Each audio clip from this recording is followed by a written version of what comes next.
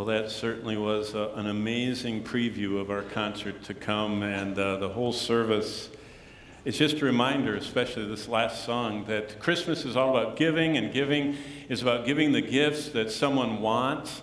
Parents are always watching and trying to anticipate what their children really want, and if you love someone, you're always, listening and trying to figure out also what they really want.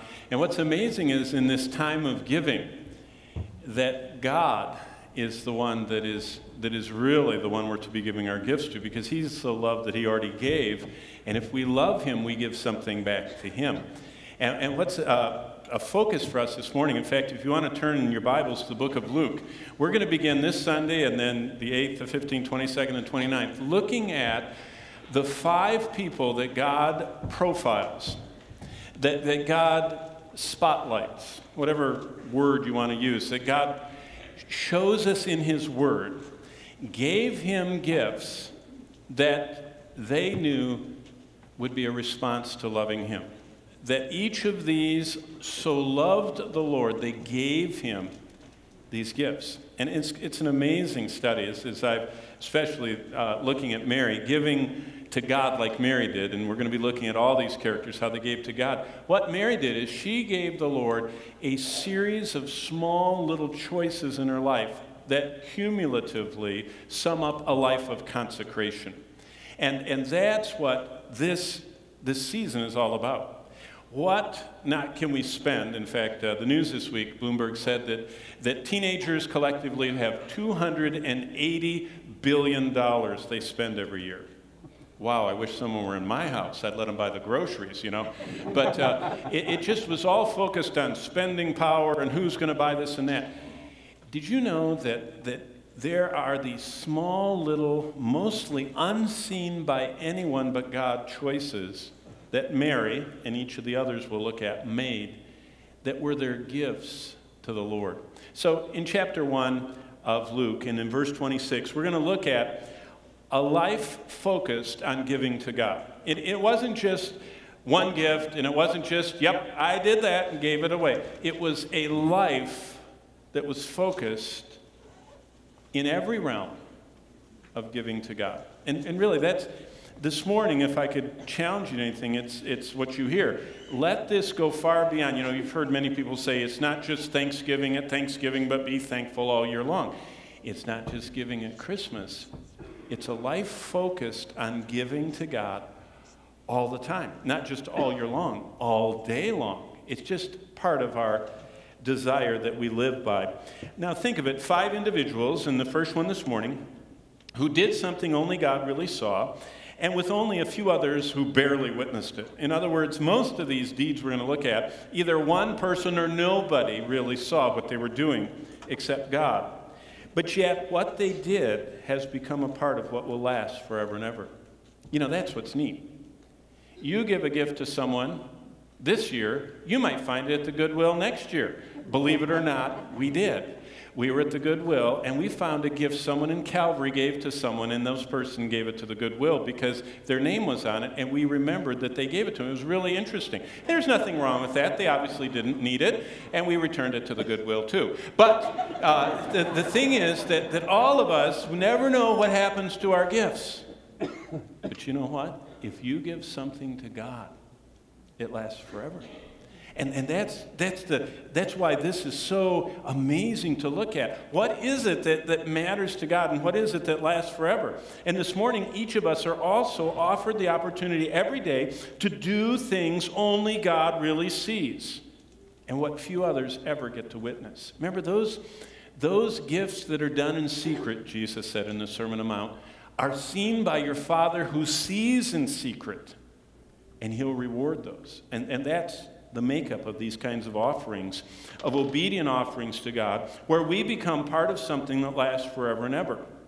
And that element of heaven that over and over we see is God never forgets. God never forgets what individuals offer to him. God collects our gifts. He never loses them. He never gets rid of them. He never forgets them. And what we offer to God, like these little events we're going to point out today from Luke, are what last endlessly, that we can give to God.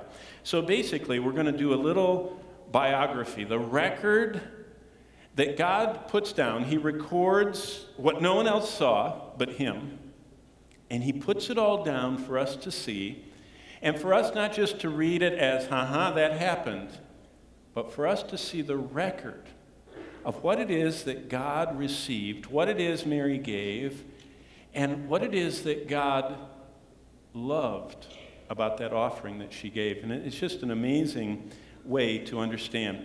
Well, the first one is in verse 26. And as we look at this incredible woman, and as we read about Mary's life, starting in Luke 1:26, we find out the ways that Mary loved the Lord and gave herself to him. But what's amazing is, and this strikes me before we even read these words, how young she was. I mean, if you just go by, the basic books on the background of the first century, Mary had to almost had to be in her teenage years.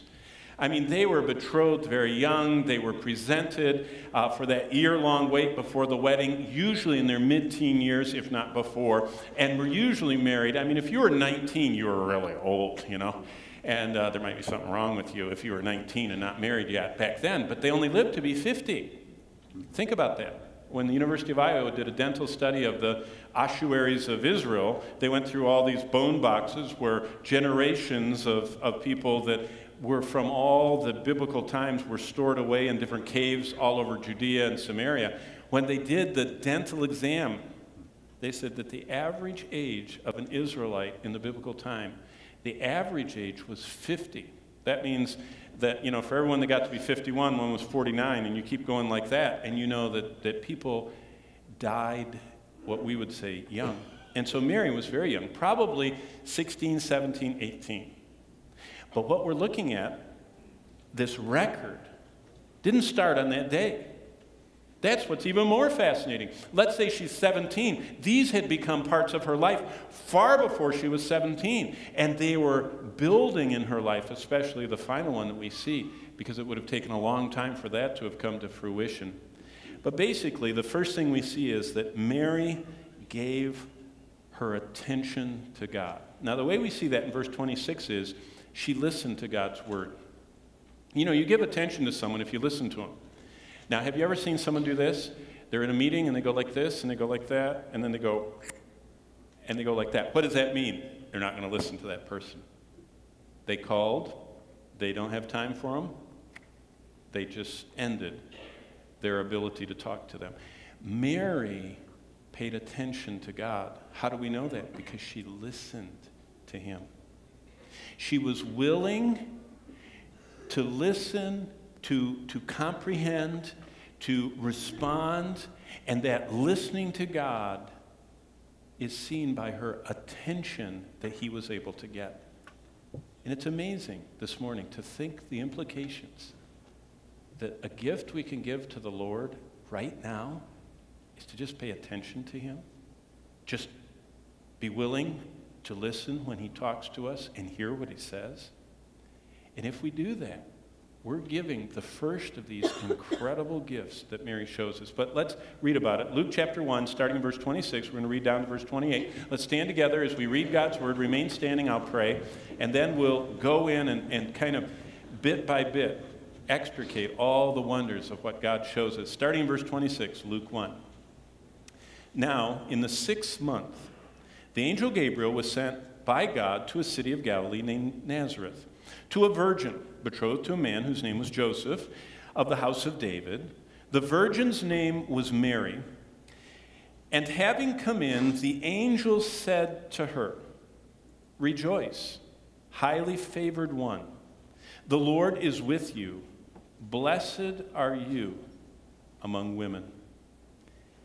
Let's bow for a word of prayer. Father in heaven, I pray that if nothing else this Christmas season, on this first Sunday, as we look at these words that you captured for us of events that no one but you know about today, and you have put them into your forever settled in heaven word, I pray that we would be struck by the fact that Mary paid attention. And when you sent an angel directly from your presence with words directly from you, Mary had a choice to ignore, to refuse, which are basically the same thing, or to pay attention and listen to you. And I pray that we would begin to let into our hearts and minds the reality that you have sent a message to us. And you have spoken directly to us. And you do wait every day, all day long, to see if we'll pay attention to you. And we pay attention when we listen to you. When we stop everything else and every other voice, and we just tune in to listen to you. Stir our hearts that if nothing else we give this Christmas season, we would give our attention to you by listening to you speak to us through your word. In the precious name of Jesus we pray. Amen.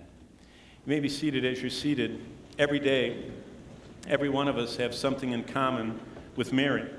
Mary was just like the galaxies of God's servants throughout the centuries. Like Enoch, like Noah, like Abraham, like Job, like David, and like Paul. Mary chose to listen, and we can choose to listen to God. Mary chose to hear God speak. And every one of the great cast of God's servants have all heard and responded to God. That's what made them God's servants. They heard God and they responded. Enoch walked with God. Abraham responded and followed God. I mean, you can just go through. Paul heard the voice of the Lord, was blinded, and came to faith in Christ. Some of them heard God directly by hearing his audible voice. Adam heard the voice of God. I mean, God actually talked in the Garden of Eden audibly to Adam. Enoch also walked and communed with God. Again, he heard the Lord. Moses, often the Lord had him write down what he said. Others didn't hear God's voice directly. It was relayed through the audible voice of a prophet. Do you remember when Nathan came to David and said, "The Lord said," boom, and he confronted him about his sin. Now, others didn't hear it audibly from God, and they didn't hear an audible prophet talking. They heard it like we do. Now, you know, we don't think about that. Did you know Daniel heard God by reading a 70-year-old letter from Jeremiah, which we have, by the way, in the prophet Jeremiah. And when Daniel read 70-year-old's words of Jeremiah, Daniel took them as God speaking to him directly, and Daniel 9 is him, Daniel, praying to God as if God had said those words directly to him, which he had. And so you and I can be like Daniel and everyone else through the centuries who hear God speak through his word.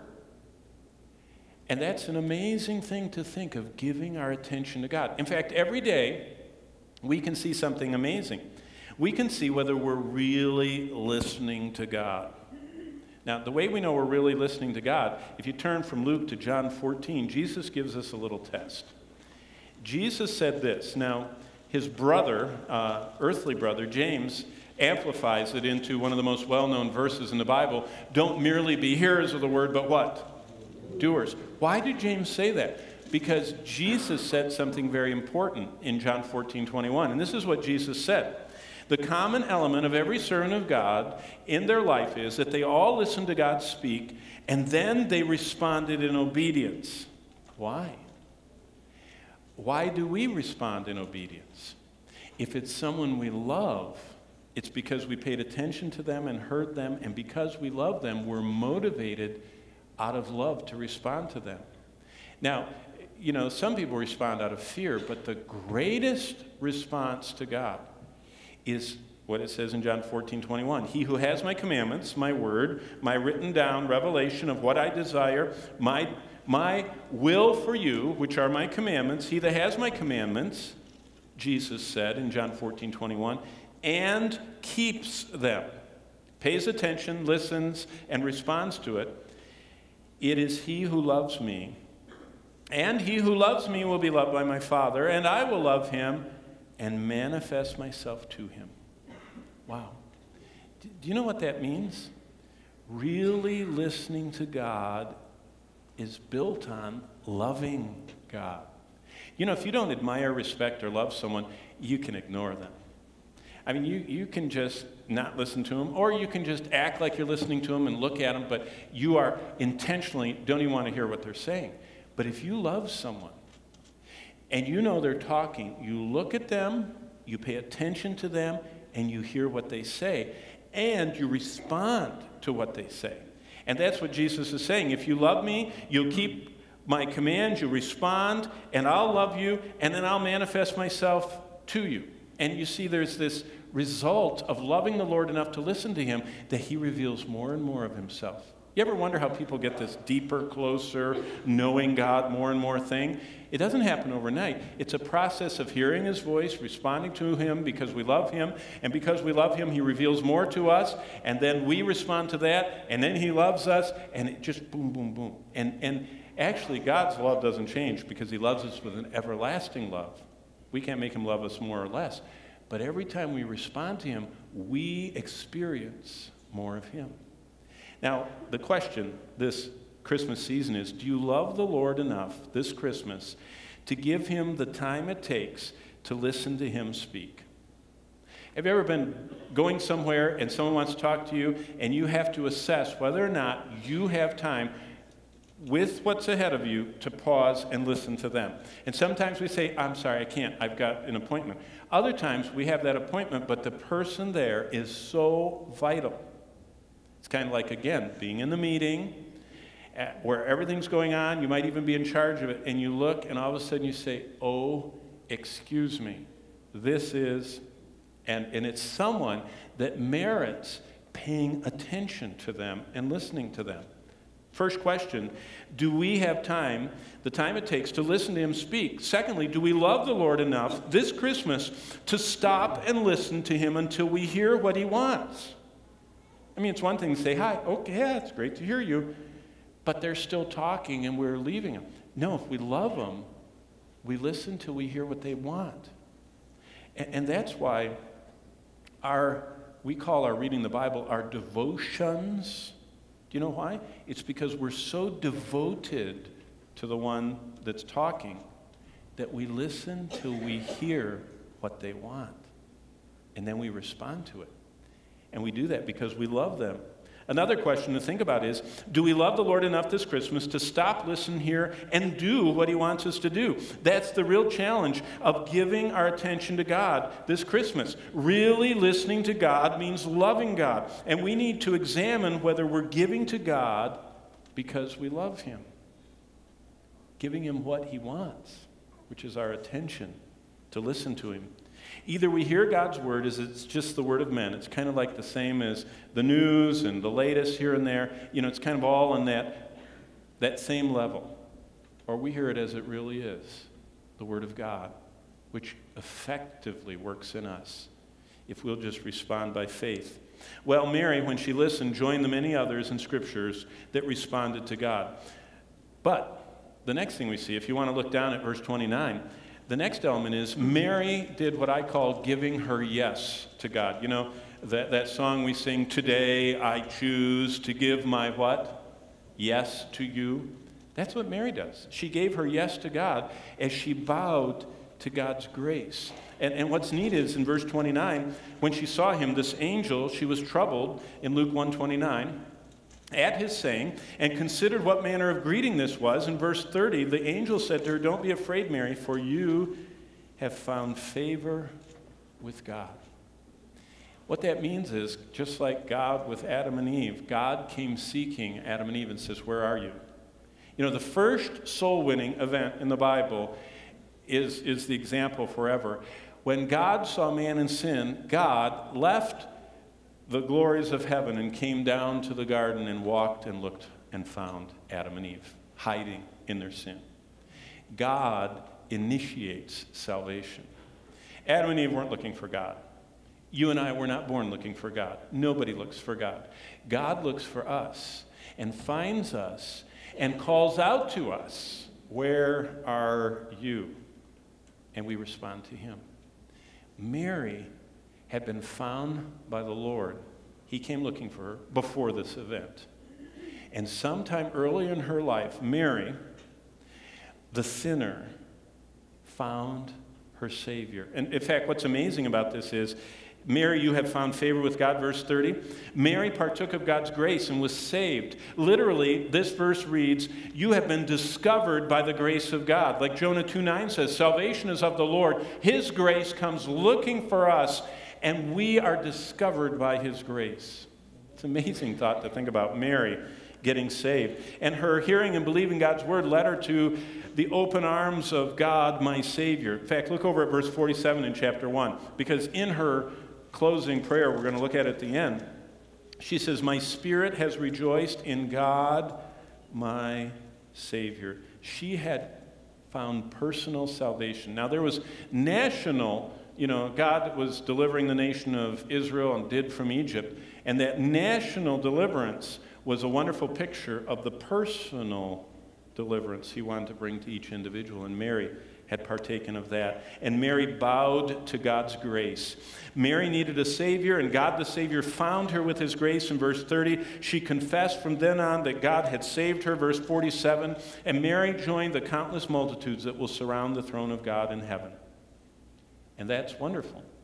And that's another gift we can give the Lord. We can pay attention to Him, and we can bow before Him to His grace and never lose.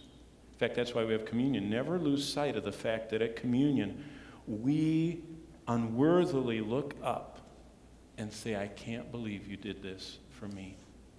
And thank Him for it. But Mary gave her yes to God, gave her attention to God. But thirdly, look at verse 31. Mary gave up her independence for God. In other words, Mary surrendered to the will of God. Now, if you pay attention to God, if you say yes to Him, then you have a choice in life. Are you going to surrender your independence to Him? Are you going to surrender doing whatever you want to do because you think it's better than Him? In fact, that has to do with tonight. Tonight we're going to have a wonderful Q&A time, and the question is, does God change His mind? In other words, do we have any choices? And how does all that work? How do you balance between the omniscience of God and the sovereignty of God and the fact that God says, I respond to prayer? How does that work? A lot of people that are overly thinking they understand the doctrine of God just think it's all going to happen anyway. We don't need to worry about that. God actually, within His sovereignty and omniscience, responds to prayer. But how does He do that? Right here. When we surrender, when we give up our independence, when we say, I don't want to go my own way, I want to go your way. And so, Lord, this is what I would like to know. I would like to know how I can surrender my way and exchange it for yours and surrender to do your will. That's what Jesus did. He said, I didn't come to do my own will, but the will of Him that sent me. And Mary surrendered to God's will. Look how she did it. In verse 31, this angel's talking along, and the angel says, behold, you will conceive in your womb, and you will bring forth a son, and you will call his name Jesus. Do you notice that he didn't say, would you like to do this? Would you like to do that? Mary had already surrendered her independence. She gave her yes to the Lord. She said, whatever your plan is, that's what I want. That's the amazing gift we can still give to the Lord, is surrendering. Mary surrendered to produce within her body hands that would someday touch lepers and heal them. She produced a mouth within her womb that would speak the very word of God, and she felt the kick of feet that would walk the roads of Israel and spread the gospel. What an incredible ministry opportunity. But wait, don't lessen what Mary did. But isn't that the offer that God still gives? How about to women? Remember, after Paul categorically, there's no dispute. All you have to do is say it doesn't mean what it says, but it does say it. He said that the Church of Jesus Christ and the homes that are Christian are only to be led by a gender-specific individual, the man. That's what it says. Now, we have a whole army of people that say it might say that, but it doesn't mean that. Okay, well, great. What other parts of the Bible does it say and it doesn't mean? So you have a real danger there. But right in the same breath, when Jesus said, women cannot be pastors, they cannot be elders, and they cannot be the heads of their homes, he follows right on in 1 Timothy 2 by saying, but they will be saved from inferiority or second place, because they get to be the ones that bear and raise and train the elders, the pastors, the Billy Grahams of this world, and the whoever the greatest living servants of the Lord are. They all had a mother. And if that mother was surrendered to the will of God, she will forever have an interest in that. But you say, "Whoa, I'm not a mother, well, what about that?" Well, think about this. All of us can start people's feet towards serving the Lord. All of us can have a mouth to speak for the Lord. All of us can see. In fact, I met someone out in the lobby. One of my hobbies is I love to see who knows who around here. Because, I've spent 5 years, and I so far know about 700 or 800 of the however many people are here. And so I love to go out, I walk up to someone, I say, "Hey, do you know this person?" And both of them look blankly at me. And I thought, you're standing 3 feet apart, you might want to meet each other. But, and I introduced them to each other. And there was someone standing out there this morning, and they were standing there, and this other person was standing there. I says, "Hey, do you know this person?" They said, "No." I said, "Well, this is so-and-so's son." And the person looked them over, and they said, "Really?" I said, "Yeah, this person led them to the Lord 2 months ago." You see, we have the ability to be the mouth and hands and feet of the Lord and speak his word and lead people toward him. And that's what Mary surrendered to. But not to end there, look at verse 34. Mary next gave her body to God. Look at verse 34. Mary experienced God's presence because she gave her body for the Lord to use. And you know what happens? Verse 34 says, Mary said to the angel, "How will this be since I don't know a man?" Verse 35, and the angel answered and said to her, "The Holy Spirit is going to come upon you. The power of the highest will overshadow you, and therefore also that Holy One who is to be born will be called the Son of God." Wow. Verse 37, "For with God nothing is impossible." Now, first think what's going on with Mary. Notice Mary's response. Even after being sought out and given such an amazing message, humble Mary has no airs, no pride, just a humble, troubled heart that anyone would ever want to do such a great thing. Mary knew her own heart. She knew she was nothing and she wasn't worthy to be so blessed by God. But what actually happened? Think about, we talk about the virgin birth. What actually happened there? When the power of the highest overshadowed Mary, Mary was surrounded by the very Shekinah glory of God, and God the Son entered her womb. You go, "Oh, wow." Now think about what happens the instant every one of us gets saved. We become the very habitation, the dwelling place. Jesus existed before Mary ever conceived him. He just moved in to Mary. What a picture of salvation. That we become, Ephesians 3:17, the very place, the dwelling place of God. And so Mary, when she experienced God within, she let her body become God's temple. Now, was Mary then the very first New Testament believer indwelt by Christ? Yes. That's what all of us believers, though, have now. She just became the prototype. All of us are the dwelling place of the very Son of God. Think about that. That Mary experienced God because he came to dwell inside of her. So do we. In the fullest sense, what Phil was quoting, we have the Godhead bodily dwelling in us through Christ. Wow. Mary had him dwelling in her, and God did the impossible, verse 37, and that's what our life for him is all about. That's what Mary experienced, and that's what we also can experience as we give ourselves to him. We experience God, and we become his temple, and he lives in us. Well, Mary next, look at verse 38, gave something else to the Lord. She not only gave her attention and she gave her body to the Lord, she also gives her future to the Lord. And look what she does.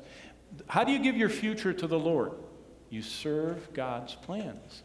Whatever his plans are, you say, that's what I want. And verse 38 captures it. Then Mary said, after this incredible word from the angel and all God's plans, what does Mary say? Behold, the maidservant of the Lord. You know what that would be? At your service. Aye, aye. Whatever you say, that's what I want. See, Mary gave her future to the Lord. I don't think she really understood everything she was in for. I mean, it was kind of exciting having angels talk, and all that went on, and this baby, and, people bringing you gifts from the Orient, and angels singing to you and everything. But it wasn't long before the people started saying, you're the mother of that illegitimate kid? He's demonized. What kind of a woman are you? And see, God's plans are not always what we would want, but he knows, as we'll see tonight, the reality of the eternity of God, that God sees everything equally the same, vividly, at all times, means that no one is better at planning than God. And Mary served God's plans. And you know how you serve God's plans? You say, you don't have to tell me the whole thing. You don't even have to tell me, I just will be your maidservant. And she surrendered to the Lord. Mary declared she was a slave of God. When you read verse 38, you see the self-description Mary gives. I am the Lord's servant. The NIV puts it this way, may it be to me as you have said, and she just did it. And that's all the Lord wants. That's a great gift, to say, Lord, I want to serve your plans. What a submissive and godly attitude. She said, yes, Lord, I'll do your will, your way. She said, everything I have is yours, and into the future I give it all to you. And off she goes to be a blessing, starting with her own cousin Elizabeth, who hadn't told her the big news yet. Wow. But keep going down to verse 46, because the next thing Mary gives is amazing. I mean, all these things we can give. Mary gives her attention. Mary gives her yes. Mary gives her ability to have the future under God's control, and she just surrendered all that. But that's not all. Right here in verse 46, Mary also gives her schedule to the Lord. And she says in verse 46, and Mary said, my soul magnifies the Lord. What is this about? Mary fed her soul on God's word. You say, what does that have to do with schedule? Well, do you know how hard it was to even get near the Bible back then? They didn't have Zondervan in the family bookstores and Amazon. You had to, if you wanted to copy the Word of God, either you had to go hear it from a prophet directly back then, or you had to go to a synagogue where they kept it locked in a box, like they still do, or you had to go to a service where it was read a little bit of it at a time.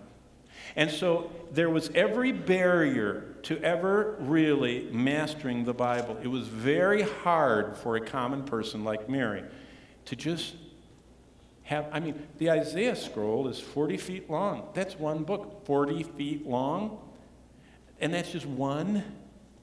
And they were very expensive. It took weeks, months to copy some of them. But Mary gave her schedule to the Lord. She said, my soul magnifies the Lord. And in these 10 verses, if you look all the way down to verse 55, these verses flow from Mary's heart. She didn't pull out her digital device and read this stuff. This stuff was written inside of her because she had scheduled somehow time for God, to listen to him. And she focused on him. And she points to the Lord. If you read those 10 verses, 19 times, she goes, Lord, Lord, Lord, Lord, 19 times. You know how many times she mentions herself? 4 times. 19 to 4. That's a clear difference. It was all about the Lord, and she did see the impact on her, but it was all about the Lord. She fed her soul with God. And she quotes, by the way, 20 different passages of Scripture.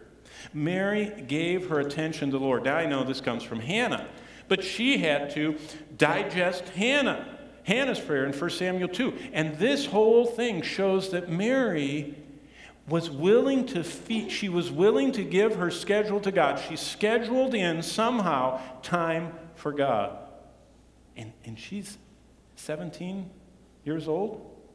That means sometime when she was 16 and 15 and 14 and 13 and 12, and probably before that, she was doing all this.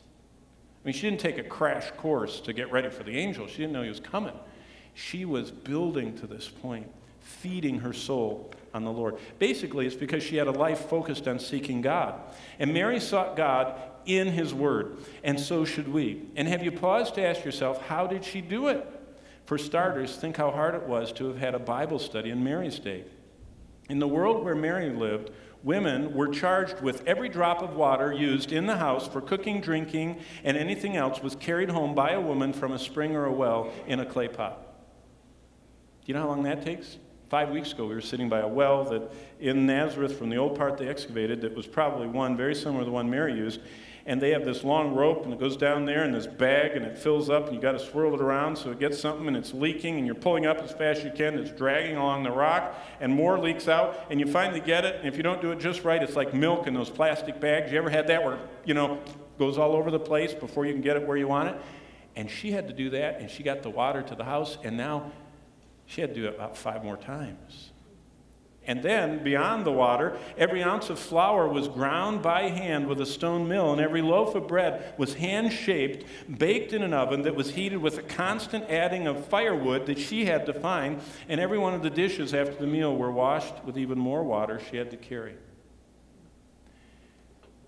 I could see her saying, post on Pinterest, don't have time, give me some ideas, how do I do it? But it doesn't. Mary focused her life on God.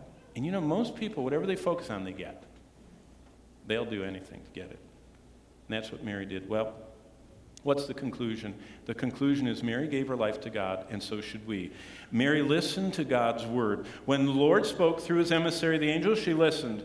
Do we listen when he speaks through the written word of God? She bowed to God's grace. She said yes. She gave her yes to the Lord. She surrendered to God's will. She said, your plans are my plans. That's what I want. Mary gave her body to the Lord. She says, I want to experience you dwelling in me. And she allowed and agreed and served God's plan. She gave him her schedule. And Mary fed her soul God's word. Have you given your attention to God this Christmas? Have you said yes? How about your independence? Have you surrendered that to him? How about your body? I mean, what would be great at this communion? This is the beginning of the Christmas season. At this communion, to have a lot of people saying, yes, you're in my schedule. In fact, my schedule is yours. You have my future. I'm going to give you my attention.